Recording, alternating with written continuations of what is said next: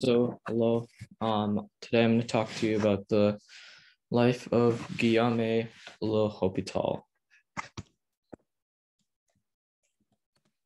So, Guillaume Le Hopital was born in 1661 to a really wealthy military family, and his father and his mother were both came from very acclaimed and very wealthy families, and he actually served in the military before he pursued mathematics. And at 15, he resigned because he was diagnosed with nearsightedness. And this was actually a good thing because everybody knew that Guillaume was a very, very talented mathematician. So now he was finally able to pursue his passion. So he met his mentor, Johann Bernoulli, a master of calculus, through social circles. And, through his outstanding social standing, he was offered a lot of things that really helped him to become the mathematician that he is today, or he was. And in terms of personal life, he married a woman named Marie Charlotte de Vomilly de la Chesnelle, who was also a mathematician, and he had 4 children with her. In terms of his mathematical accomplishments, there was only actually 4 people in the entire world that understood calculus at the time that he lived: Newton, the 2 Bernoulli brothers, and Leibniz. So to learn calculus, Hopital decided to pay Johann Bernoulli for tutoring. And in doing this, he also paid him the rights to his works and whatever he tutored him, like whatever he accomplished, whatever he found.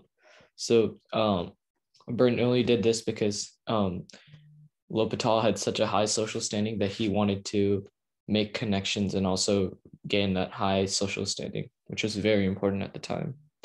With this in mind, L'Hopital published his acclaimed textbook Analyse des Infiniment Petites, the first known calculus textbook. And this is a very important textbook because he put together Bernoulli's work in a very organized and comprehensive fashion, and it's been acclaimed and very famous. He also put together another textbook on conics that was also very highly acclaimed. So in terms of what he actually did in the book, he was able to define the concept of a variable, the concept of a constant, and the concept of a differential. So basically, he said that a variable is a number that can change and can go up and down, while a constant is a number that has the same value.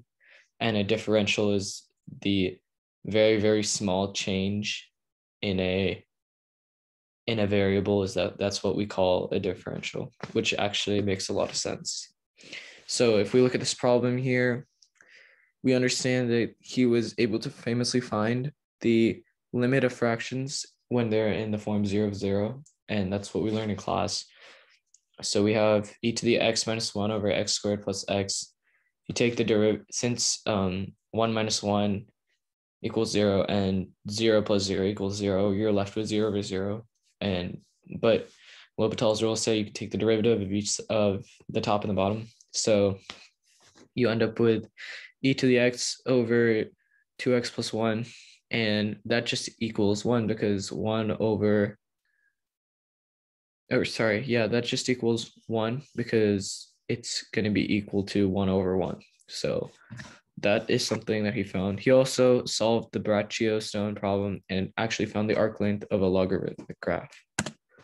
So for his legacy, L'Hopital's textbook was used as a basis for many modern calculus textbooks, and there was actually quite a bit of controversy between him and his mentor, Johann Bernoulli. And Bernoulli took a lot of the credit for the math done in his book, but L'Hopital is still credited with putting together the book and making it so clear and easy to understand. And this is a quote from a famous mathematician called Julian Coolidge. He was a shining example of a man of the highest social distinction whose love of learning drove him to devote much of his short life to scientific writing. This is my bibliography. Thank you.